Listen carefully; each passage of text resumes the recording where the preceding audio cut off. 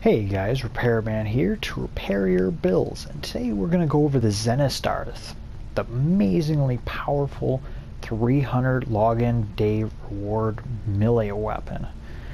And so we first found out about this without knowing any details, like, oh dang, it's just another melee weapon. Man, I was really looking forward to having that prime vigor for a couple of my survivability warframes and stuff, you know, a Naros and others.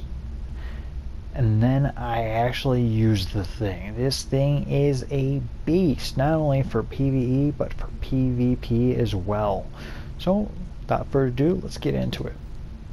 Alright, so this thing is going to take the whopping 3 Forma for melee weapons. A little on the steep side, but well worth it. Especially if you got those prime mods you reach to get to this. Hopefully you didn't sell off stuff when they had that opportunity, because now of course it's locked down where you can't trade stuff like Prime Fury, but hopefully you didn't do that.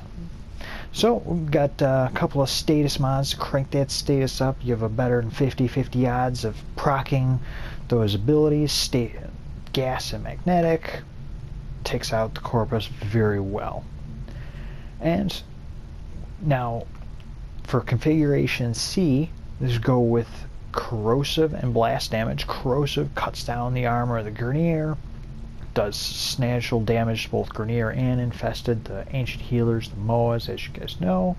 But also for that CC, got blast damage on there. So even if it doesn't kill them, knocks them down, sends them flying.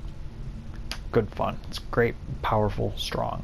And we got a good number of status mods on there, double stats on there. So we got 70% status on this thing, so it procs a good amount. Now, not only for Grineer, but also for when you're in the dojo, radiation toxic. So Grineer have health, no shields.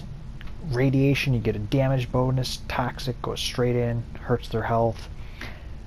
Main reason I go with radiation instead of viral is because it also then is easy to just switch over to this when you're going to the dojo. You throw that radiation on toxic before the match counter times down. You hold it down, throw out the Zenistar, swap out to your other weapons like, say, Ignis, which is crazy overpowered in the dojo as well. And you're going to toast them up. And if they touch the ground, they're getting damaged constantly. There's no choice but stay up in the air to get away from all that damage. This thing is crazy.